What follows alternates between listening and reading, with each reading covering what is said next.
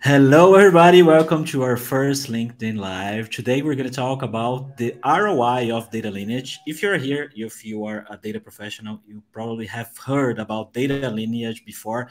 But what are the actual use cases of this technology? I mean, what can you actually do with it? Because I guess probably you already seen some sort of diagrams using lineage.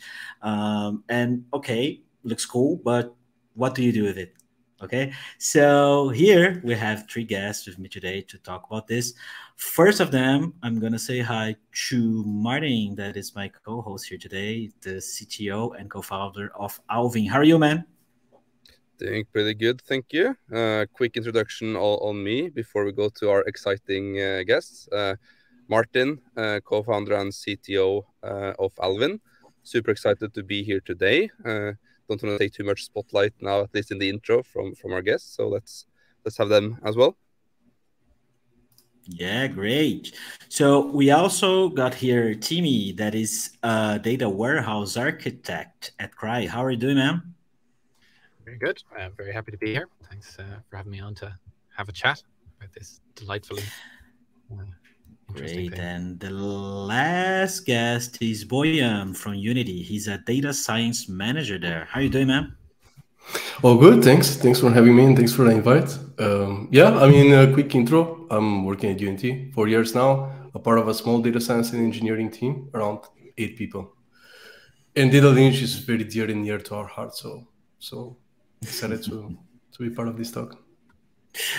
Great. So first of all, to you that is here watching us, if you have questions, comments, you can just type them there. And once you start, sending questions, I'm going to talk to the guests a little bit, and then I'm going to start reading from the middle to the end part of the live of the event. Okay. So folks, I would like to make the first questions to you, which is what is exactly data lineage and what are the signs that you needed? Who wants to start answer this one? Maybe Boyan, that was the last one introduced. Yeah, absolutely. It's a hot topic these days, I guess. For us, or for me, data lineage is about observability and about discovery. I guess like data catalogs, metadata layers, data lineage. I count them all in the same spectrum, trying to tackle very similar challenges. So if I have to sum it up in a very short description, data lineage is a dependency graph plus metadata. So kind of combining these two together creates a powerful way for any data professionals to have a bit of understanding around how data flows between systems, from the very much upstream raw data producers to very much downstream, hopefully, data consumers, which is like, it could be anything to dashboards, models, applications, anything that kind of consumes that data. Very short. Okay, so does anybody want to add something to the definition of data lineage?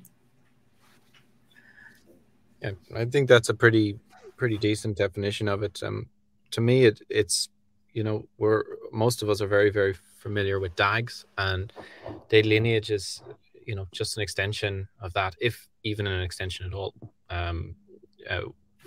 What we probably are interested in talking about and extending as far is column level understanding, which is where it moves past what we'd be used to. But it's a very similar thing. What comes from where and where does it go? And some of the stuff about that. Okay, so I know that Boyan and Timmy have implemented in-house solutions for data lineage in your companies. So before talking about specific details of implementing and the challenges involved in this, I'd like to understand how you guys realized that was a need, that you needed to implement data lineage. What were the problems happening or the business problems you were trying to solve when you decided to do it? I can chip in first. So for me, it's a combination of things. So I have a kind of like past experience myself, just working as an individual contributor. I've been using data lineage solutions before I joined Unity, so like 5 years ago. And I've been sold on kind of like how useful and how valuable it is in the first place. And then I guess the second kind of like compounding factor is like once you reach a certain size of the, not only the team, but actually kind of like the data landscape, there is a threshold that once you reach that in terms of like how many raw data sources you have, how many processing steps you do, how many systems you integrate, like the way the data flows, it becomes unmanageable, so untraceable. And then once you start deploying things in production, you actually wants to make sure that everything you have kind of scheduled and everything that is kind of upstream dependent to your whatever you put in production, whether it's an application, a model, or a dashboard, it's observable and you can monitor it and you can make sure that if something breaks, you're on top of it. And then it becomes like the first thing that we did actually when we put one of our models in production is to draw that diagram manually, because it spanned multiple DAGs, it spanned multiple jobs. So we ended up like 3 people drawing for an hour. It's like a huge thing in Miro that you have to zoom out and then zoom in, and it was like hundreds of nodes on that thing. So then we asked the questions, okay, now if a change happens in that pipeline, how you update that, right? You cannot just go manually update it. It's as a snapshot, it works fine, just to make an understanding. But then you have to have something that automates that and kind of provides you that out of the box. And then this was for us the tipping point where it kind of, we reached that threshold and we started investing in building. There was not many available alternatives in the market yet for kind of like off the shelf, just data lineage solution back then. At least I wasn't aware of something that we could use. So that's why. When was that, Boyan? It was 2019. Yeah. Curious on like some. I realized I didn't really give my definition on data lineage, so I would like to just quickly kind of throw in kind of my take on it. That maybe it's a little bit different, since when you're a provider, you kind of have a bit more abstract view of it, and I think we kind of see it more as a data set, I guess, and like Michael said, you can have column level, you can have table level, but that's more like almost like properties of the data set, like any other. It has quality, it has granularity, it has different attributes. So and some things you can do yourself easily, some things are more difficult to obtain, but this data set can then be queried and used to useful things, as we have already been discussing, to understand quality, different observability. Kind of observability is a bit of like a bag term, I guess, but different kind of use cases within that. I guess like what we say is also like about understanding how data is connected also across systems, and we kind of also see people as a very important aspect of this. So it's not just about how the systems are connected, but it also comes to people. And that's where I have a question for you, Boyan, because you mentioned kind of it became unmanageable and all of data streams. So to what aspect was people and things like, let's say, security, was that not a driving factor, or was that more like kind of nice to have? Well, we can do that as well. Yeah, very good question. So at that point of time, kind of like the problem that we had was isolated, like easily isolatable. Like we didn't, as it was a model, we didn't really need to kind of like think more about the people aspect of in terms of like governance, security, access rights, and so on. But you're totally right that all these pieces in the graph, in the dependency graph, are produced by people, and they need to be accessed by people. So actually, you can understand a lot about the collaboration in the team, like how they kind of like flow naturally between the kind of like the different levels of aggregation and abstraction. And then you can actually also manage security and governance. It just provides you a very easy way to kind of have this understanding, because for each of these kind of like nodes, you're going to have their kind of access rights, and then they can propagate upstream or downstream. So that's a very good point. Yep. But for us, it wasn't like a decisive in the beginning, but now it is actually. Yep. Because I think based on Martin's question, a nice segue into why it became important. And Kry is a Swedish medtech, and as a consequence, is a regulated industry, and there were serious enough security concerns about some things in terms of really putting patient first, which is one of the core concepts of the company, and making sure we were doing the best possible thing for the patient's data while still having it workable. And I might flit up and back a little bit here, but I think that I have a point that already starts to relate to what Martin said, and also this Miro board concept, that we really saw, we have things existing in our data pipelines and running around, but we want to drive our understanding of as much as we can from the code, because everything that isn't the code goes out of date. So I guess we haven't all said it, but a lot of pipelines these days are either SQL or some Python scripts that are running in a DAG in Airflow. But those are the only things that are true about the system. And every Miro board you put together is not true. If you come in from a governance tool, you write your governance tool up and you have someone typing stuff in forever, that goes out of sync as well, because it's not linked to the code, right? And so we got this requirement that we needed to have really good audit logs on our data, row level and column level. Actually, we said, let's do it as far as we can to the best quality. And we said row level and column level. We need to know who's able to access what and when and how. And, some of the first things trotted out there was, let's write a document or YAML with every column defined and who can, like, an access level. And then people get access levels.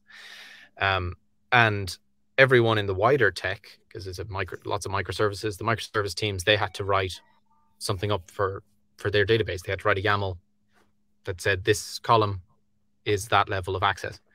And what we said in the data team is, we have a lot more nodes and we have interconnectivity.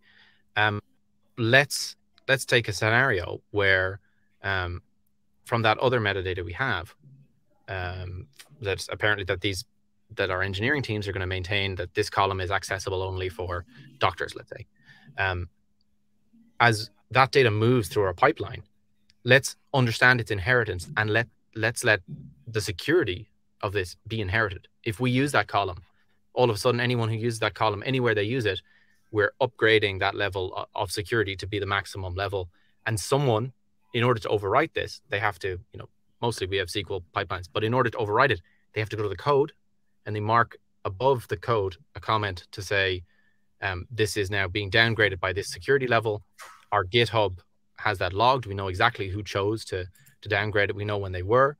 And we can also trigger pull requests when lots of that is happening. Or sorry, not pull requests, but rather we can trigger review for the security team or the legal team or the engineering team to kind of flag this. Okay, something's changed permission levels. So that was the real driving force for us. And we kind of said, let's go all the way and let's understand this as it moves around, and let's make sure it lives. And it never goes out of sync. It's not even possible for this to go out of sync. And that was the real driving force. It was not the only benefit when we really started jumping on doing it to this degree. But that was the driving force. It was nice to have that driving force as well, because it meant we definitely had the money to fix it, because it was a core. It's really interesting. It's like almost like the two opposites. Like at one end we have like the entire driving force was quality and essentially, let's make sure that the pipelines are feeding good data into the ML models and all of that. And then on the other hand, it's like, it seems like security and access was the main kind of driving force for actually implementing this. And then, well, we need to propagate those rights if data is moved, and then kind of lineage became a topic. So I think it's kind of a really interesting thing, and I think something that's important, right? That, like, regardless, if you end up in lineage, you shouldn't be like, we need data lineage. You should actually have like a really good driving use case that comes from somewhere, and then lineage, okay, can help us solve those problems, and then we have like our own almost opinion about how the lineage should work to help us solve this use case. But we're not, at least initially, trying to solve everything between heaven and earth, because obviously that's how projects kind of escalate and start slipping, right? So like, when, for instance, you, Bojan, when you started, like, did you have, other than things are breaking, it's becoming unmanageable, like what signals within the company or where did you start seeing kind of this surfacing? Was it from logs or Datadog and kind of reported errors, or was it like users and people that were like, this is not working anymore? Yeah, very good question. So kind of like For us, the majority of the focus was on the raw data, like whether the raw data counts in its shape and form, because we have a strict schema management, kind of like very much upstream. We have a bunch of events, a lot of events coming in, streamed. So at some point, if a developer changes that schema, it hasn't been adapted on the schema management system, then a lot of these events was going to start piling in the data queue, right? So they're not going to be processed. So then this means that this raw events suddenly kind of drops in volume. And then we wanted to make sure that we know this understanding and how it propagates downstream, which exact pieces of our processing it affects and how much. So actually we can couple it with any monitoring and testing tool like rate expectations. So anything that is out there, Datadog, big guy, we can actually integrate it with the lineage and kind of build this understanding and have it not only consumable visually but also through notifications and alerts, because then you can just pile up, you can actually sum and have an understanding of the whole pipeline and build the statistics around that. But otherwise, we actually color the nodes right now with staleness as well. So this is actually something else that is important to quality. It's like how fresh is the data? Like if a job fails for whatever reason it is, we know that, okay, this specific node is out of date, then everything downstream is out of date as well. So this is kind of like the two main drivers for us around quality. That's really interesting, because I think, and I can see how this is going to go. I'm going to be always on the other side of this, because like observability was almost irrelevant, and there's some interesting thing with, I finished the sentence, which is that, you know, when we started looking at the lineage for the security purposes, it gave us this new perspective on the whole thing we were doing with data, that from some perspective the lineage was all that there was, and that there were pure functions changing things from one shape to another. And we would run the lineage, or we worked with the lineage on a theory, on this is theoretically, this is all the code we have, this is theoretically how this might exist. And we would calculate and say, hey, wait a minute, you can't make that change, because when you make that change, it won't be right anymore. Like this has fundamental, we'd stop the whole process before it ever existed. So so much of it was about enforcing that the code told a true picture in itself. And it was very secondary about like observability, although we ended up with some of the benefits you've sort of mentioned, like this locking in.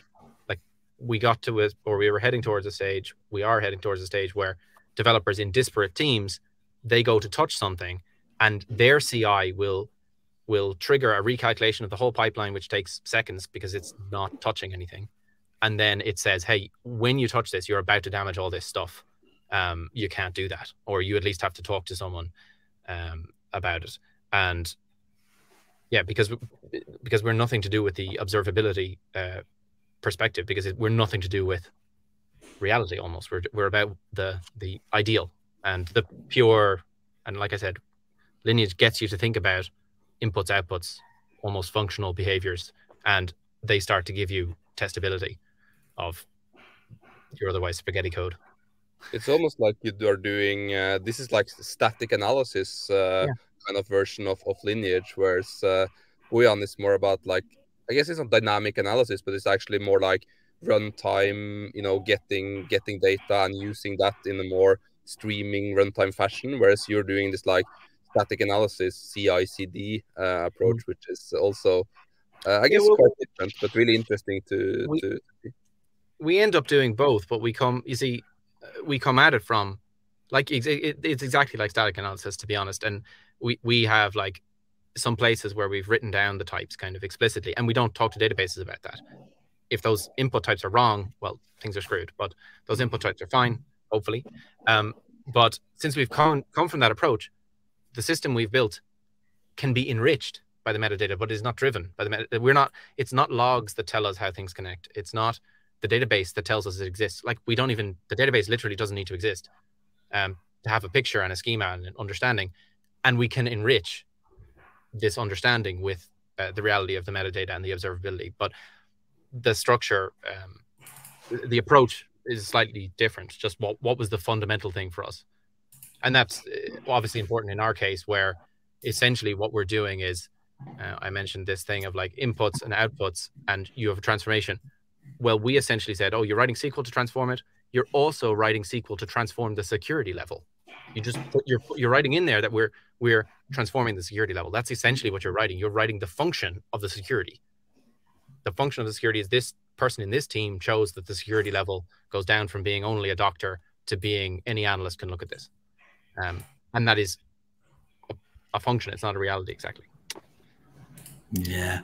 So before going to the next question, I just would like to say that we got 60 people with us here right now. Thanks everybody that is watching. This is our first LinkedIn Live. If you don't know Alvin, if you don't know me, nor Martin, nor any of our guests, follow us here, and we're gonna have more pretty soon. We also have some comments here on the comment section. I'm gonna start reading them soon. So keep going, keep sending us questions. And I also would like to know where are you guys watching us from? Where are you from, folks? You that is there watching us. So I would like to understand, folks, the challenges of building data lineage on a in-house, as you guys did. Like, where do you even start doing that? Like, what tools do you use? What are the main challenges that you guys can share with us? Maybe I can take that. Lots of them, probably. By yeah, I can take that maybe for a second. Well, at least for us, considering how we were doing the journey, we were mostly concerned about being able to consume our very large SQL transformation base. Like most of the transformations are being done somehow in SQL. How can we take this code that is the living representation of what we want or what we understand in terms of lineage? How can we take that and break it out into its smallest parts? And what does that mean? It means how can we parse SQL and understand it? So the biggest deal was writing parsers is not easy, and they're not performant, and they're not always designed if you just try and take something else to work exactly the way you want. So just everything around getting into parsing, I guess. So that was for us the biggest deal. Yeah, I can definitely attest and relate to that. So also how we tackle it, we just decided, okay, we're gonna start small and then build up from there, because there are multiple data sources, BigQuery, Snowflake. You get to start from there. So we decided, okay, we're gonna start with GCP, we're gonna build the lineage there, and then we're gonna see how we can generalize the parser and kind of like the onboarding to our lineage, and then take it from there. But actually, a bigger challenge for us was not a technical one, was actually how we convinced that there's a need for lineage in the first place. Because back in 2019, it wasn't like a big thing. It wasn't discussed a lot. And I consider us as a deploy data team. We sit closely with business. So spending time building a lineage is not our kind of like core focus. And then we have a central data team that is kind of like very busy with stuff. So I've chatted with them about the potential of building one back in the days, and then didn't have the capacity to do so. So what we ended up doing is we decided, okay, we're gonna start small. We're gonna build a prototype, and then we're gonna showcase like the potential of it, because it's very hard initially to kind of like demonstrate like how valuable this could be, or why we need it in the first place. If you are a small team, and then you have to deliver some models or applications in production. So for us, that was kind of like the biggest obstacle we had to overcome. So we actually ended up spending time outside of our working hours building that lineage, because we didn't have the kind of official backlog to do so. But it ended up paying off quite well. And we actually have other teams right now onboarding to it, and we are expanding kind of like the scope. And the more teams we have, the better, kind of the more the synergies of kind of working or having observability across systems and across teams and across domains. I would bounce off of what was just said there. We had the requirement in terms of security, and it was a core business concern. However, the suggestion from other parts of the company, just people with their own Postgres database running a microservice, the majority of the rest of the development team wanted to just brute force it, which I always think is a weird approach. Like, we'll just write it down. Like, okay, well, that doesn't sound very much like coding to me. But so we got that. We at least had that excuse to get things through. But we were also blessed, I guess.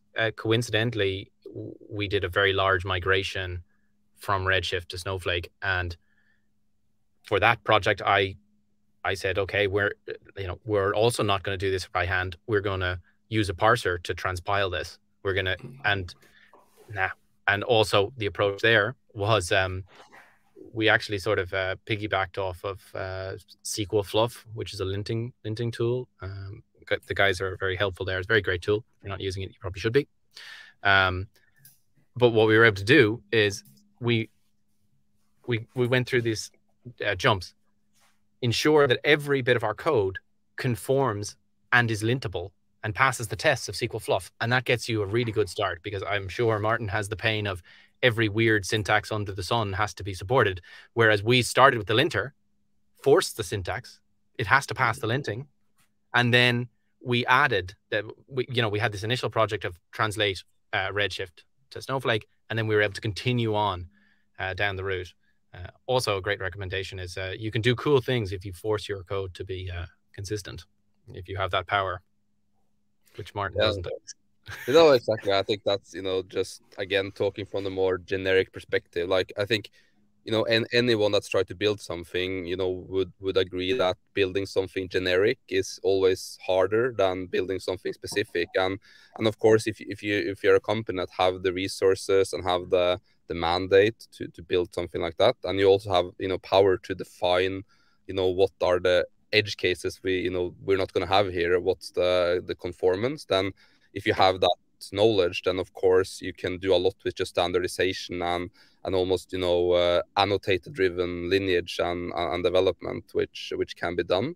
Of course, when you don't have that, it's a lot harder. I think like an interesting perspective that we were doing a lot of POCs and demos, and when customers kind of put in data and they're using DBT, but they might not sync DBT immediately, one way that they'd be like, oh, this is working, is that they'll compare the table level lineage that we're providing just from the logs with their DBT models, and that's like, okay, this is legit, then we'll continue or we'll buy the tool. So, but yeah, certainly, it's like you say, actually parsing SQL at scale, and it's like a rabbit hole of things to do. And I think like the really thing to think about is that like you can use a lot of off the shelf parsers and they will kind of take you somewhere, but then they might be too strict, or they might have these things where you might actually be better off doing a bit more lax parsing and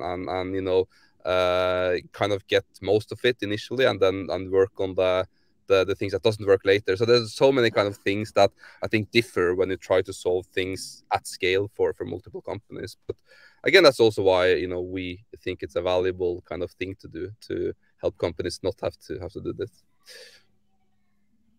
Yeah. So I just would like to say that I ask here where people are watching us from. So we got a very international crowd here. We got people from Netherlands, Brazil, Colombia, Portugal, India. So thank you, folks. Thank you very much for being here with us. Keep sending questions. I'll read them in a few minutes. So you folks develop in-house data lineage solutions. We already talked about the challenges, why you did it in the first place. And I'd like to know, how long did it take? And what are the results you're having? Like, what do you have now that you didn't have then when you started this project? Yeah, I can try to answer. It took us a while, definitely, but we could actually have something up and running in a few months' time. But again, as Martin said, like, we didn't have to care about generalizability. Like, we just wanted to solve a specific problem, and then we just focused on solving that first, and then we kind of like started to worry about generalizability once we kind of hit a certain point. So for us was easy kind of like to get going with just the graph and then simple visuals on top of that, and start building and expanding from there. And the impact of it, I guess the results, couple of years later, is that we can do things like, as I mentioned, like observe staleness, so be proactive when it comes to like stale pieces of the pipeline where something breaks or doesn't process, or some raw events doesn't get processed as well on the upstream. So this means monitoring and quality. Another piece important for us is also collaboration within a team, because we are like 40 plus people and different data professionals, and we try to work as closely as possibly together and kind of share the same data foundation. So for us, the lineage provides us with enough understanding that we don't need to kind of ping each other every time we have a question or we want to discover whether something exists, a table or a column. We can use the lineage to first discover and then validate. I guess that's the observability provides this context, because with the lineage we provide a lot of metadata. We provide like what is the code that generates that asset, what is the kind of like column descriptions, table descriptions. So we pull a lot of metadata from BigQuery, from Airflow, from the code repo, activity history. So we know what generates that, how it's scheduled, who uses it, how it's used. And then this means that once you discover an asset, you can actually make a decision: can I use it or not? Can I branch off? Can I build on top of this or not? And that for us is key, because collaboration increases efficiencies and cuts processing costs, because you don't need to kind of duplicate pipelines.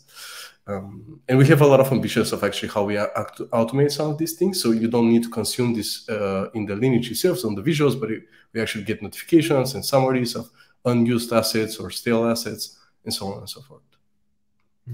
I think that sort of your answer answers the Daniel's questions. He was asking about how does data lineage help ensure data accuracy and traceability in an organization. Again, I think it's sort of what you said, right? Yeah, I can take the both questions at once, following on from that. So I mean, for us, it probably took 2 months maybe, for whatever we had, or whatever we came out of it. 2 months, I think. Yeah, obviously stuff has to be continuously expanded, so it's very hard to like infinite if you want to answer a different way, but like 2 months to have something that was usable by that was really starting to provide value and really expanding past the initial value. So I've mentioned a few times why we started it, but the use cases exploded immediately, and definitely the use cases are related to, again, something Martin would know well about. The better you can parse the SQL, and the less, you know, you can start out doing something really simple like some regexes and stuff. If you only care about tables, you can get away with that. But doing it in a serious way and having a better quality output from that lineage really blows up the amount of opportunities you have. Obviously, well, not obviously, but we immediately had solved the problem of lineage, and we have like, I don't know, 1,200 SQL scripts spinning around, and all of a sudden they're self-documenting in terms of security. And we did it in the end, when you add up all the time, we did it in significantly less time than it took other dev teams to write it down by hand. You know, I mean, that should be kind of obvious, but well, it's not necessarily obvious that sometimes brute forcing it can be faster. But that was only the first of the things. What we got after that, that I think was really relevant, is massive improvements on CI, CD, and testing. So don't know how lots of people, testing is obviously a big topic in the industry. I still think it's a confusing one in general, but one of the big deals that we found is how to accurately test a lot of stuff. You really have to go to the data a lot of the time, right? And we still have to go to the data, but going to the data is costly, and it takes a while to even boot up something where you can test reasonable data, right? So what we found is, by having this lineage that's only functional, we were able to take our pull request going through GitHub Actions, parse the imaginary new tree, generate a representation of the new tree, and fail fast. And we're talking about 30 seconds. So in 30 seconds, we can say, no, you're taking away a column that something else is trying to point at. That's not okay, right? And that means tons of not running Snowflake clones, tons of not creating extra permissions, tons of not running queries that don't need to be run or couldn't possibly have failed. So we still have to do that step at the end, but now only there's a whole set of problems that don't exist anymore. And I'd advise to people really highly, again, going back to SQL Fluff. SQL Fluff, which costs nothing and is a package to install, having that gets rid of that comma error, which people, guys, you probably know when you're deploying and you have someone left out a comma because the last step of moving it up and back, you lost the comma somewhere. It's disastrous when you pay to duplicate a machine and wait 15 minutes to run something, only to find there's a comma missing. That kind of error will be completely cut out by SQL Fluff. But then the next layer of error, the error that talks about the system as a whole, the whole pipeline, the functions of all inputs and outputs, we cut all those out as well afterwards. And a few more like benefits on the CI CD that we ended up having as well is that we were able to extend the tooling to our stakeholders who were giving us inputs. You know, all the developers were often complaining about, oh, I don't know why they love to talk about it so much, but they're like, oh, well, we can't drop or move a column and it'll destroy something. I don't think that's the biggest deal in the entire world. Normally, it's a lot more recoverable than them putting in low quality values. But they were able to integrate with their pipelines. Failing, they would essentially get a trigger that they couldn't like that there was a contract. You couldn't do that because we would be broken if they remove that column. And I think what's really important about that is all of that is without human interaction, no conversations going on. A PR comes back and fails and someone goes, okay, well, now I have to do something about this and understand that. So everything around the developer experience was a massive, and CI/CD was a massive benefit.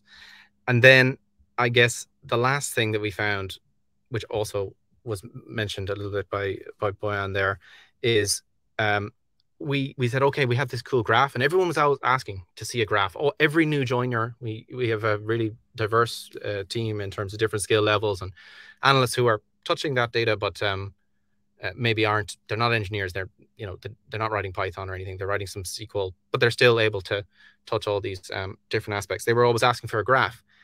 We presented the graph and they thought it was cool, but then we immediately realized we could go one step further and we have a data catalog, and they would search for a column. They wouldn't need a graph because what they cared about was that column and understanding every process that had happened. Like it was this case statement at this step and then this case statement at that step, and it went through this step at that. That's what they cared about. They didn't care about looking at a giant graph. They wanted to understand, oh, this is eventually coming from Salesforce. And they wanted to see oh, we introduced, this is unusual that we're dividing here in step 5. And they didn't want to understand that by clicking on nodes and opening things up. They just wanted to see that laid out. And they were able to do that. And similarly, because we brought in this concept of writing documentation above the column, we were able to have kind of, well, the documentation's written in the SQL, so it doesn't, okay, goes out of date a little bit, but it doesn't go out of date like writing documentation in a documentation tool. So yeah, we saw a huge, in terms of onboarding and new joiners and barrier to entry, we saw so much less failure, so much more. We had, in our main repository, we had a 4-fold increase in the number of merged commits starting the month after. Yeah. And analysts suddenly didn't have to ask anybody about anything. Put the good guardrails on that meant communication wasn't necessary to, I often say, it's really nice to build systems where people can accidentally do things right. And having this really accurate lineage just let everyone accidentally do things correctly.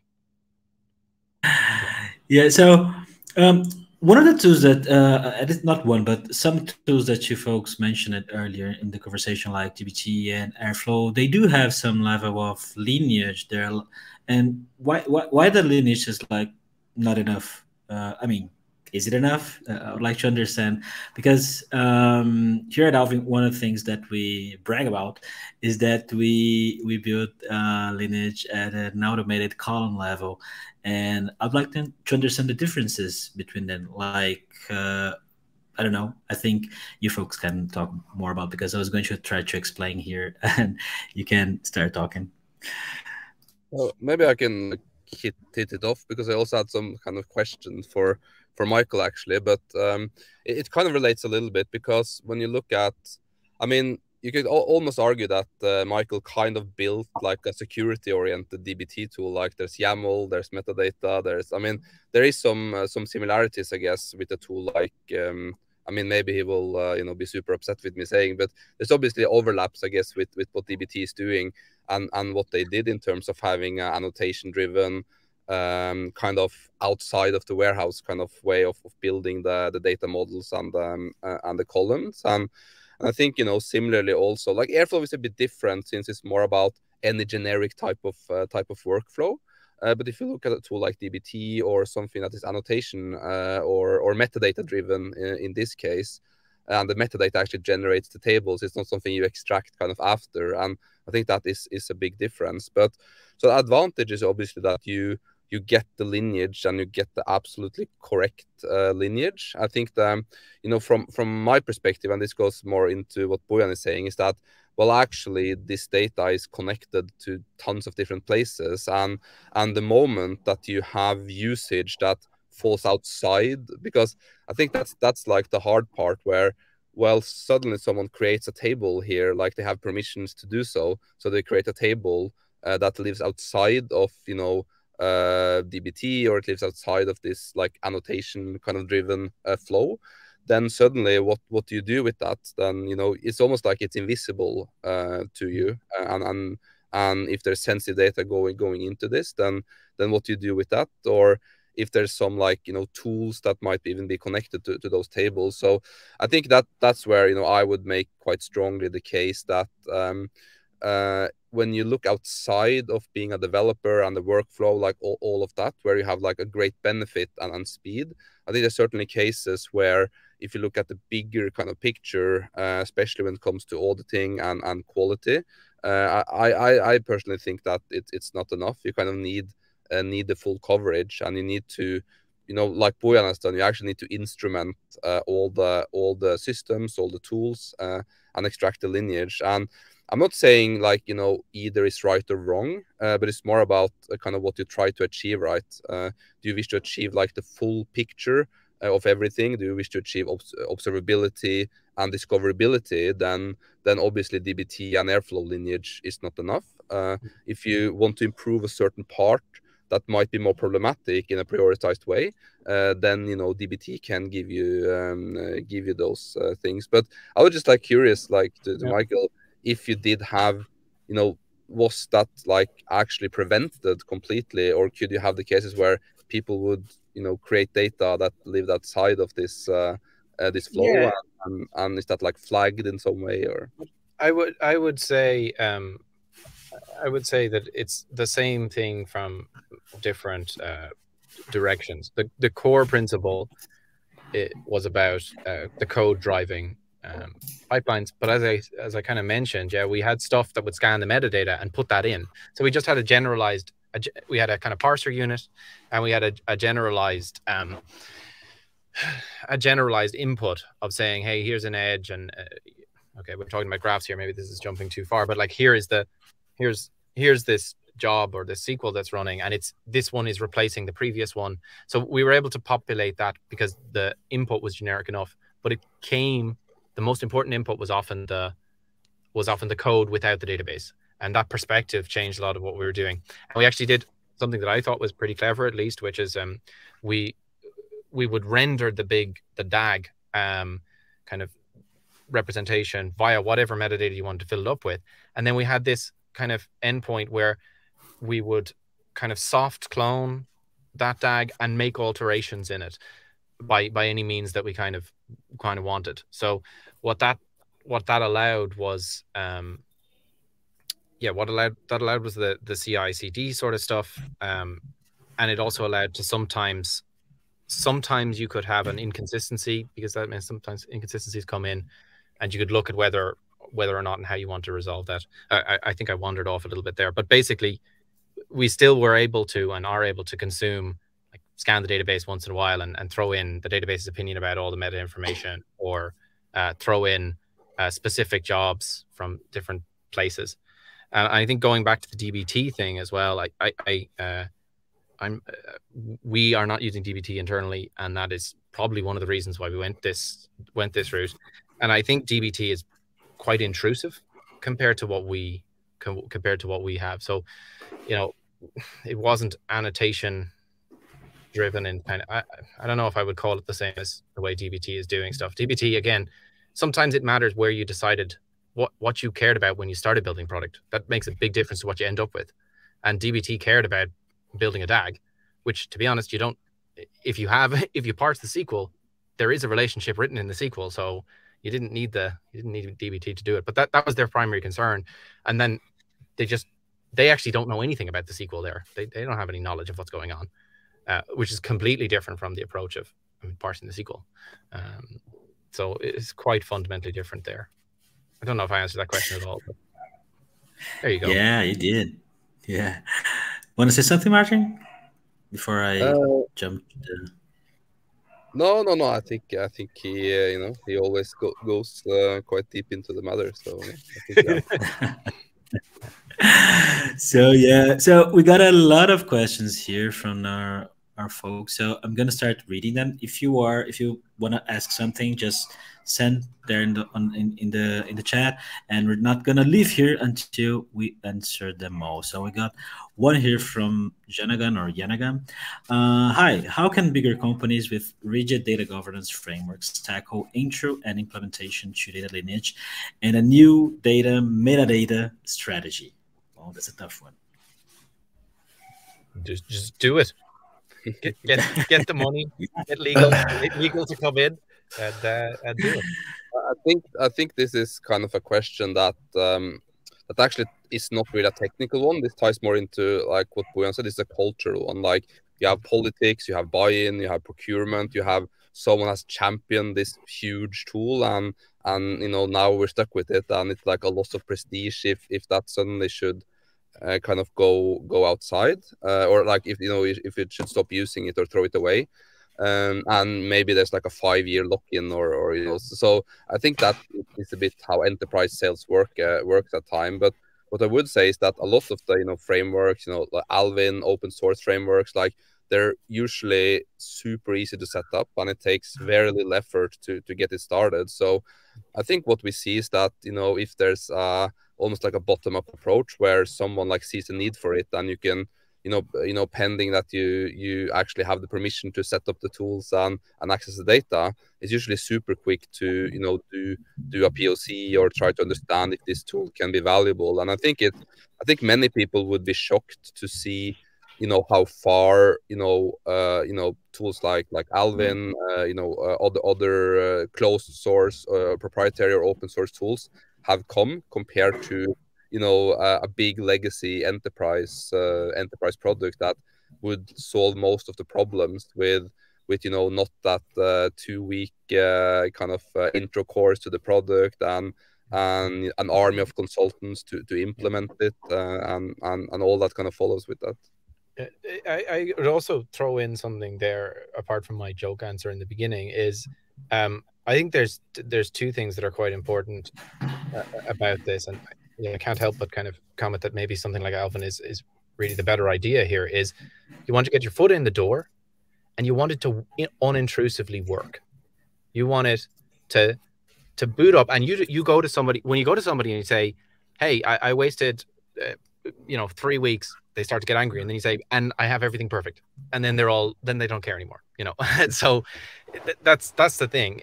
If the tool you're trying to implement lugs along and half works, I mean, we probably are all in an industry where we talk about data warehouse failure. That's Kimball was talking about this all the time. You also have data lineage failure. Like if you try and introduce it badly, it's not going to work. If you introduce it fully with massive amount of stuff going on, then you get the benefits, and they come through. And I don't know, we were lucky enough to invest enough time that we kind of hit away, and then we came out and people were like, whoa. So I think also like I would kind of like to add one more thing that I think is also equally important here, is that I think it's important, especially it's more about, maybe it's about the question is about like, how do you sell to the leadership and the C-suite. I think it's also about really, putting this in a package that kind of makes sense and that you can really quantify, you know, the value of introducing these things. And you know, in one of the things that we think is very exciting when it comes to lineage usage and analyzing, as we said, lineage as a data set, is that you can actually understand, like, you know, what are we actually spending on generating this data, who are using it, you know, almost like what's the waste that we have in our data warehouse spend. So suddenly it's not really a question about, you know, we should start using data lineage, some abstract term from, you know, the dictionary. It's like we can actually cut 30% of our DBT cost, because we can analyze the DAG, we can analyze the usage and essentially impact of this data. And I think so it's almost like, you know, if you can create a powerful narrative around lineage and metadata, not as some like boring tool that is, you know, everyone hates. I think that is the real power. And I think yeah, we are obviously working on some really cool stuff there as well. So, you know, I personally very excited about cost, and I think certainly, you know, in the current environment, as you know, everyone is saying, I think it's even more relevant as data teams are kind of coming to, you know, how do they prove their value? You know, are they just a bloated kind of team that, you know, what are they really doing? But curious to hear kind of, you know, Bojan's take on this. Let's see, kind of almost live through this process a bit. Yeah, absolutely. So to build upon, I just wanted, maybe just add a very short follow-up as well. I think like identifying the gap and then just building a POC and then kind of apologize later might be the best approach here. And then as Martin mentioned, like cost optimization usually is the universal language of bigger companies. So if you identify the use case, then there's tons for cost as well, as Martin said. Like, you know, we are finding stuff that's just hanging around or being run for no reason. But I also have harped on a huge amount about how much developer time it saved, how much cheaper each hire is. We don't need someone as good. They can focus when they come in as an analyst. They don't have to become an engineer by accident. They can do their stuff, you know. So there's tons of things to do with cost, both in terms of productivity and in terms of just literal cost of producing stuff. And I see one question on the side which I think is kind of funny here and interesting. It's like, well, does anyone care about a giant graph? I think I totally agree with that. Like we rendered it and then we said, this is, I mean, DBT, which has very little information, is completely cluttered and irrelevant. Like, so, but that graph, what's behind that when you get past that is the ability to say, well, that's a single point of failure. Or what we are moving towards as well, which I think is really exciting, is like architectural linting. Like fundamentally, we kind of hit the PR and it says, hey, you're kind of putting two fact tables together. That's not really what we do. We don't do that. That's not a pattern. We don't do that. You shouldn't be working with these things. Or we're nowhere near this, but something along the lines of, hey, this is the same granularity and joins as something else. Why would you do this? So, and what powers that is a huge graph, but you don't need to see it. You just get the answer. Or as I said, I mean, you look up a column and you just get the definition all the way back without having to unwind things. We're just so used to, like, the first improvement seems like a graph. I don't know why everyone asks for it, but as soon as you have the next thing, you never need the graph again. I think the graph is driven by I think demo. Graph. Very much is like seeing is believing. Exactly. I think we are visual animals. I think like our sense is like a visual cue sense is just the most powerful one. So visualizing is the way to kind of like showcase what it does, because it's otherwise this kind of like abstract thing that is people might not relate to it. So sometimes taking the extra step to visualize it makes sense, but I totally agree. The graph itself is not that relevant. You can make it useful, you can make it interactive, you can zoom in, delete, add, take a snapshot, like if you want to put it in a slides or kind of like document something. But yeah, I also agree that the graph by itself is just a byproduct of what actually matters in this kind of like the it's kind of like asking as well. You know, what's the use in seeing Google Street View? There's just so many streets. Yeah, it's because you can also ask Google to get you from A to B because the streets exist. That's a very good analogy.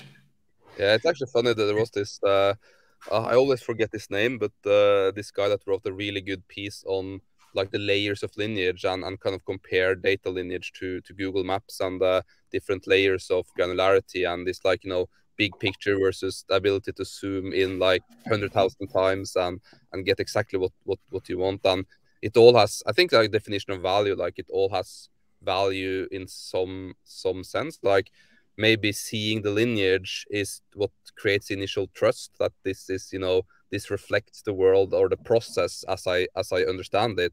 When it comes to the value it adds in an ongoing basis, that's more the operational, like the CI/CD, the quality, the observability, but they're all like necessary parts of the journey to some extent. Yeah. And actually, I can, as kind of like a data scientist myself, I can answer the second part of that question.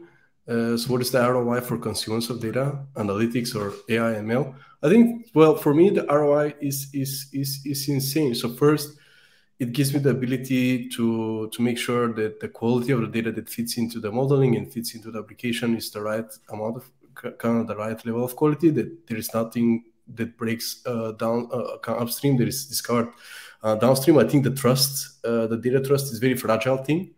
Once you break it, there is very hard path to recovering it. So ensuring that quality is always 100% is essential. And the other big piece is that now we can utilize a lot of data from a lot of sources. So AI, ML, they are kind of like data centric. We already know that it's not about improving the models, it's improving the input. So the more high quality data you have, the better the models and the output you can generate. So being able to actually consolidate and combine a lot of sources for us is essential. We don't have the time to build all those pipelines, but actually we piggyback on a lot of pipelines built by our colleagues, product analysts, people who have more domain knowledge than we do. We can utilize and we can combine all these data sources now that we have the lineage that gives us the discovery and also like the observability. So as it was mentioned before, we don't need to reach out to people to ask, oh, what is this? What is that? Can we use it? Can we not? We can get the answers right away ourselves. That's a really good point. I think we can't get through a data talk without irrelevantly throwing in data mesh somewhere. But like this is I don't really believe in data mesh myself, but like if we're going to go there, if we're going to do something like that, if everyone wants to talk about microservice data, you need to know where all of it goes and where all of it comes from. And you can start to talk about I think one of the problems with data mesh is that there's no borders really. That's the whole point of having it. You kind of put everything together. That's the point, right? But what you can do is, and we started to kind of do, like you're talking about, is you're the engineering, you're the ML team, and you're like, we like the way this data looks. It looks kind of okay. Let's start using it. What we can do, what you can do by making that choice and us being able to see it is you can say, increase the relevance of that pipeline. We can have proper feedback loops of the data engineering wakes up, you know, in a morning and they realize, oh, this pipeline that used to be irrelevant is all of a sudden critical. And I can start to treat it with that respect, because we all have pipelines that somebody's going to point at us if it's down. And we all have other ones where, you know, we finish out the year in December and think, I can't believe that's been broken for 4 months. I didn't notice. Like there are pipelines that can get away with being completely down because they're not relevant, but being able to kind of actually give that feedback, being able to say, okay, well, all of a sudden this is one of our SLAs, and being able to do that without having to come talk to us and be uncertain about, you know, will this go up or down? No, you just give the kind of natural selection feedback to that pipeline, and the tool starts to inform you, yeah, you can't let this one down anymore. Great. So I just shared on the chat the article that Martin mentioned, The Many Layers of Data Lineage, which is a very interesting one. And also I put the link to anyone that wants to give Alvin a trial. So there's a link there to anyone that wants to try the tool in your company. So yeah, let's get another question here. There was this one from Enrique. How to build a data, how to build an auto-updatable strategy. Is there any tools or recommendations for a data lake already on production with several sources? I don't understand the question. Do you guys? Yeah, I think it's talking about maybe building a data lineage solution in-house. I don't know. What does auto updatable strategy mean? I've never heard that term. Yeah, not sure. If you can, if you're there yet, then you can ask again. We will be happy to answer you. Yeah. So Daniel is back in a period that we're talking about data privacy. What are the protocols for data security over this pipeline? Is some SOC 2 approach being used in favor of this? Is that a question for me? I don't know. To anyone. Yeah. Yeah, let me see. We're talking about data security. Yeah. I mean, the protocols were sitting down with the legal team and going through the legal consequences of working in Europe with some GDPR and Schrems responsibilities. And we laid out a sort of very granular definition of different access patterns based on type. Like this is PII2, and I mean that would be something we're all kind of familiar with, but we went a lot more granular so that we had like things worse than PII2 and better than them. And then we kind of built a matrix where there was a second dimension relating to the producer. So there's a lot about stuff, you know, if the data is produced, for us at least, if the data is produced in France, it's not everyone that can use it, because the people in France can use it, and for certain purposes it can be used in other circumstances. I mean, it was really an ongoing discussion with the quite large legal team, primarily the legal team, about what we needed to do. And it was interesting. I mean, it seemed like the Wild West to me, because they were constantly going up and back to the government and being like, is this okay? And the government was like, we don't know. But I think you're kind of making a good point here, is that I think maybe this is a good opportunity to kind of, you know, be very clear about this, that I think a lot of people that, you know, work in data or in tech, you hear GDPR, you hear SOC 2, and I think you automatically assume that these are super technical requirements, or something that's almost like is enforced in code, or that there actually is like an instruction to specify exactly how to implement it. And if you think that, then like, please don't think that. This is, you know, you can almost think that these things are in place to help lawyers and legal firms make money. Like, these are, you know, a lot about using common sense and ensuring that you have, you know, protocols in place to, you know, like, you know, follow the regulations properly. And this is something that, you know, takes a lot of time, and like Michael say, sometimes, you know, the auditor doesn't even know what's right or wrong, and they don't really have the technical knowledge either. So this is why it's very hard to, you know, sometimes you might not even know if you are fully compliant or not, or you might think so, and then the auditor comes and you know, says that these things needs to change. So it's yeah, I don't know if you have any like perspectives on this as well, but it's a very, you know, challenging topic, due to, as technologists, you want this to be like binary, but it's like more fluid. Yeah. I just have one small thought that's directly at the top of my head, which I'll pop out. One thing we noticed, like, we were driven to this project by Schrems too, which is not as well known as GDPR, but it's an extension of that. But pretty much nobody's been prosecuted or even really heavily approached about GDPR stuff in Europe, was my understanding from the legal team. So there's no precedent for a lot of this stuff. And we were preemptively trying to do our absolute best for our customers and our patients by really being at the forefront of the Schrems 2 thing, which was even more on the front. And, you know, there was huge effort put into it, but a lot of it also comes right down to, is it absolutely evident that we're doing our absolute best? You know, because, I mean, you get very scared about the law and the government sometimes, but in the end, if you're doing your absolute, I mean, I'm not a lawyer, but my impression is you're doing your absolute best, and you're putting a ton of effort into this. You'll probably get a warning and a chance to fix and improve on this stuff. And sometimes that's all we can do anyway. And I don't know, I've talked to lots of huge companies who it always seems like they know what they're talking about, but that's what it often comes back down to. But sorry, Brian, do you have anything to add? Because I cut off your intro from Martin.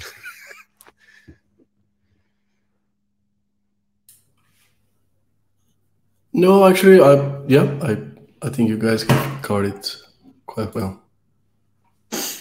Okay, so we got one more question here from Nayara. I think this was to Boyan. She's asking, what was the main reason to migrate from Redshift to Snowflake? I I guess guess that this was me. came when. Yeah, it was you. Yeah, You're telling the story. Yeah, that was me. I guess it's not going to be a surprise considering what I talked about. It was security. Redshift is Amazon's never going to hire me after this, but Redshift's getting old, to be honest. And there's some really interesting things that it's missing. I don't know if you guys have come across this or know about this, but like one of the biggest things is we live in a world where a lot of tables you're dropping and recreating them. For a lot of tables that's fine, right? For a lot of your assets, it's fine to like fully reprocess stuff. Not everything, not your event stream. I assume that under no circumstances can be dropped and recreated, but Redshift doesn't really have a good way of managing security when you're doing that sort of stuff. The super user is just way too powerful, and it's very hard to get a more granular. It's very hard to work without the super user, and it's way too. It just has unlimited access. So that was a big deal for us. So everything was about security, performant encryption, column level access, and just more sensible, modern approach to things. That was the pretty much one and only driver. I've been asked that a good few times. Yeah, it was a good opportunity as well when legal and security were behind us. It was a good opportunity to fix everything. Like we tore everything down and put everything back up better, which is we had a question a while ago about how do you get stuff doing. You also have to watch for those opportunities when security or legal or finance are coming to you with a problem. Sometimes maybe you can sneak in the side of your solution as well. You want lineage, and you know that maybe this would be helpful for that problem. Although there's some other hat where you could do something simple. I don't know, but doing the bigger project that's really going to solve the wider thing. Sometimes slipping that in when the business clearly has need and revenue for doing stuff. Not that I did that. I only did the total minimum required in order to get a good result. Yeah. So it's been an hour that we're here. It was fast, right? So we couldn't even talk about the most deep stuff. But I'd like to thank you very much. It was really, really fun. I really enjoyed. This is our first LinkedIn Live. We got a good amount of people with us here. I really, really enjoyed everybody's questions and engagement. We're gonna have to wrap up because gotta more work and meetings. Want to say something, Martin? You just opened your mic. No. Okay, so thank you very much, folks. We're gonna have more LinkedIn Lives here. I just shared links to our newsletter, to our Slack community, to anyone that want to join and maybe ask more questions to Martin or to me there. And also, there's a link. Sorry. Yeah, maybe just like add finally that we like I guess we had like a couple of more things that we would want to discuss. So if there's any additional thoughts on that, in the comments after, like I think as we now have like one tool here that is buy it, and then we have some kind of that build it themselves. I think that's one thing that we were wanting to get a bit into. This great build versus buy debate. As the last couple of years also has had a huge amount of open source tools, and also is a more relevant discussion, but we will not do that now. But I think that's something that feel free to continue that in the comments. Yeah, maybe we can have an event only to discuss that, right? Like when it's an ongoing. We can finish that up, and then we can start on ETL versus ELT, and then what are the other 5 we could do that everyone talks about the whole time? Like we could just go in a circle. And then I can just we can have like that Harry Potter video from way back where they had the puppets, and the guy goes Dumbledore. I could just say data mesh, throw it in there to make a complete word salad. Yeah. So thank you very much, folks, and see you soon, hopefully. Right? So, yeah. Thanks, everyone. Bye-bye.